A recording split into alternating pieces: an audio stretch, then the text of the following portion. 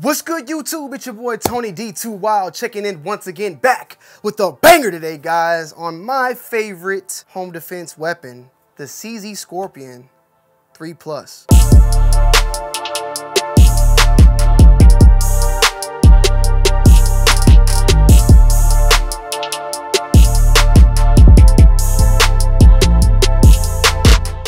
So if you actually listen to what I said mine, right? I'm not saying yours or not saying the best home defense weapon out there, but it's definitely one of the best home defense weapons out there in my humble opinion. I'm gonna tell you why. But we have here today my personal CZ Scorpion that I unboxed a couple months back.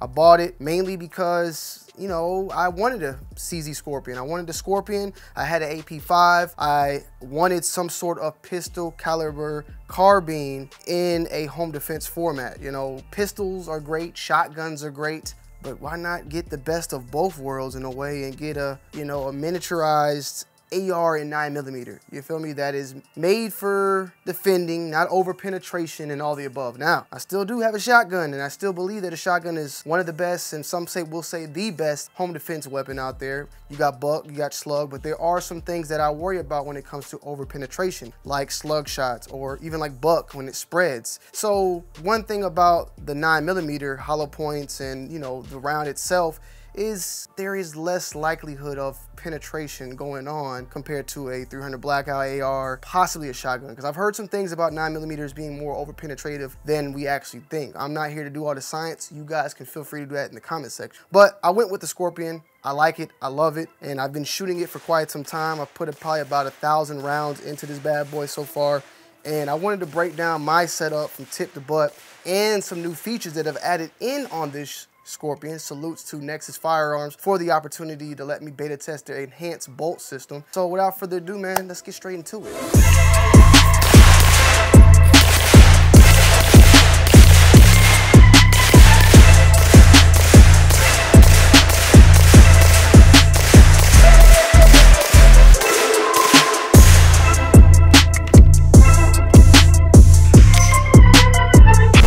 Are, of course, always cleared in safe format, you feel me? Check it out, you know, and we got the little, yeah, great.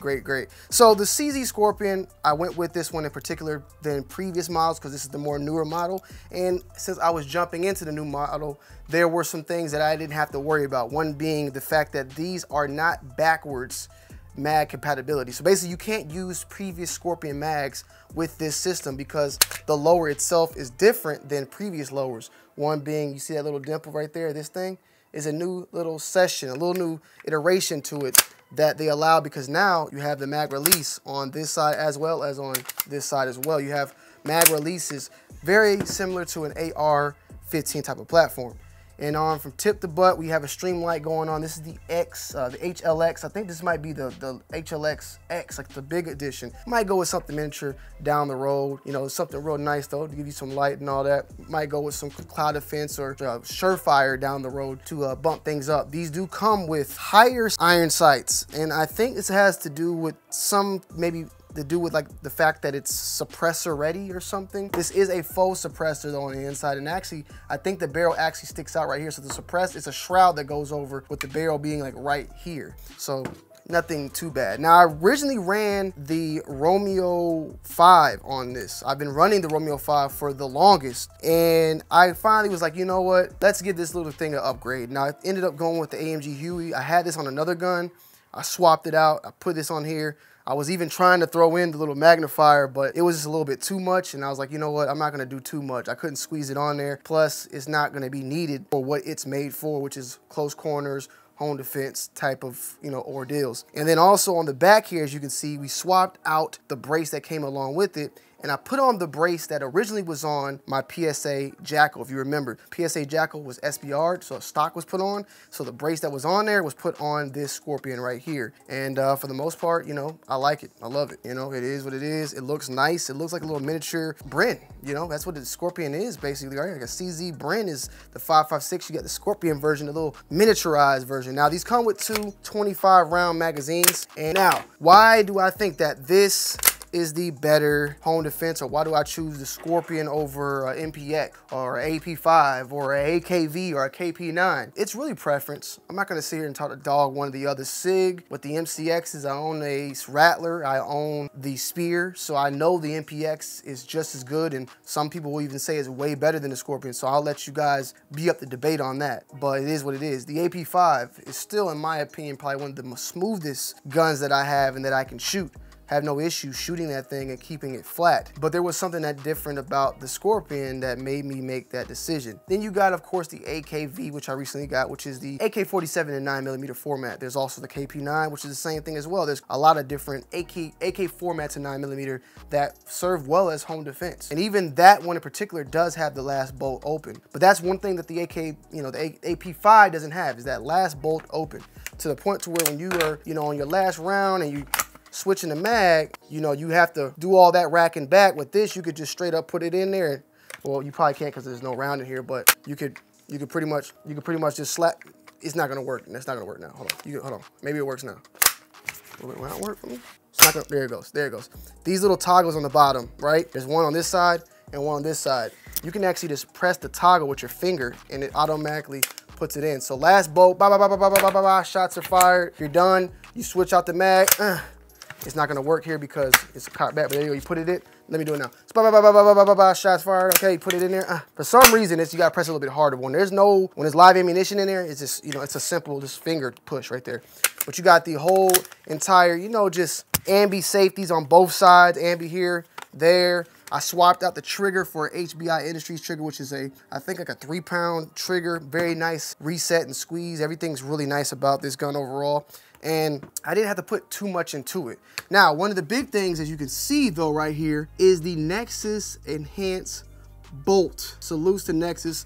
They sent this out to your boy, and these are available for pre-order now. Check out the link down below in my description to my website. Find out the whole setup and everything that is possessed here, but Nexus actually made an enhanced bolt for the Scorpion because if you guys don't know, one of the things that the Scorpion is plagued by alongside with the AKV, and I think even the KP9, I don't know about the MPX, but is out of battery discharge. When you put a Franklin binary trigger in here, you're shooting really rapid fire. There's been incidences of the past where these guns blow up out the side and out of battery discharge. Now, it rarely does happen, but Nexus has built an enhanced bolt system to prevent that from happening and have been using it and running and testing it for quite some time. And I actually got one of them through their little beta program, so I've been shooting it and been having no errors whatsoever. It's definitely a whole different type of, it's just more enhanced. It's better quality material and metals used, and setting it up was 10 minutes to set up.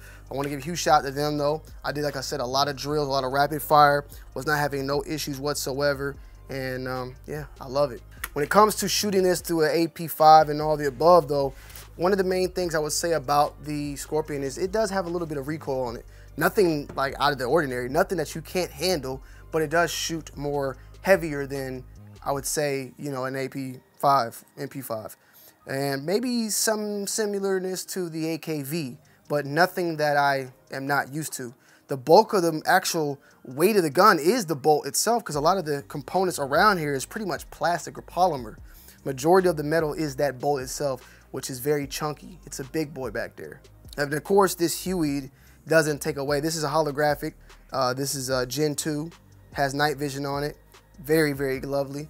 But I would say the Romeo 5 still in my heart is probably the pound for pound best optic out there, and I'll be doing a video about that shortly. I also have on the other side a Magpul sling. I think this is just the standard RS sling with the rubber band on here. That's just to keep everything, together. But if I ever needed to actually need it, you could just pretty much pull it out. Well, maybe not as smooth as I would like it to be, but I got the sling set up on all that, and it's ready to go. It's ready. It's ready. Well, actually, I probably wouldn't wear it that way. I mean, you could do it this way too, but I really probably would prefer it like this. Oh, that was my mic. So here you go, a little nice setup, real easy sling, very lightweight, ready to go when you need it to go, you feel me? It's all around lovely, lovely firearm at work. And this is the 3 Plus, this is very new. This is the 3 Plus pistol version. And the actual 3 Plus that released was the micro, was actually a little bit shorter than this, maybe about like to right here. This is the pistol configuration, and they call this or say this is a little bit more limited release, but we'll just have to wait and see. But this is, you know, something new from Scorpion. This is why I like this one more as a home defense over an AP5, AKV, and all the above. I think that one thing in particular is the bolt release, which previous EVOs have the same.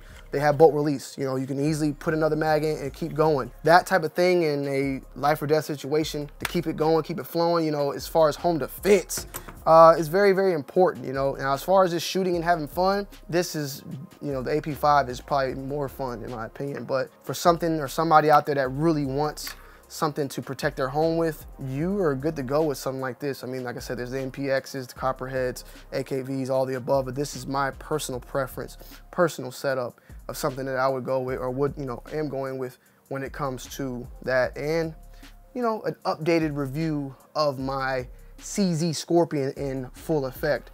I mean, this is, she's ready to go. She's beautiful. When I took it to the range, I zeroed in at 36 yards. I like the 36-yard zero. Salute to Sean Ryan on that. The 36-yard zero, look it up on YouTube. There's videos about it. Probably one of the best yard zeros out there. Gives you a very, very low spread from 36 to 100 yards out. You know, I usually do that with all pistol caliber carbines and similar other guns out there. 36 yards, my bad, is very, very good. And, you know, I have really nothing. It's nice to be appreciated. I don't know what you're talking about, lady. This is, though, my CZ Scorpion. I'm happy. I love it. Yeah, that's it. I'm out, y'all. Peace.